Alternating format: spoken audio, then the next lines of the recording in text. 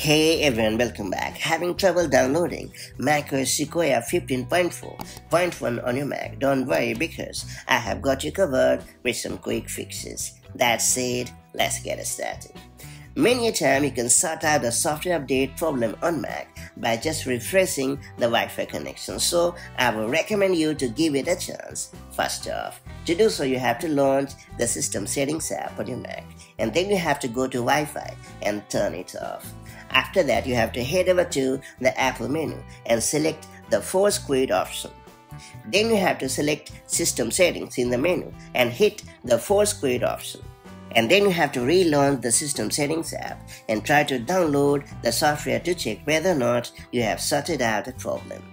If the problem still persists, I would recommend you to restart your Mac because it has the knack of fixing frustrating macOS related problems. To do so, you have to hit the Apple menu located at the top left corner of the screen, and then you have to choose the restart option in the menu. And once your Mac has successfully rebooted, you have to try to re-download the software to check whether or not the problem is gone.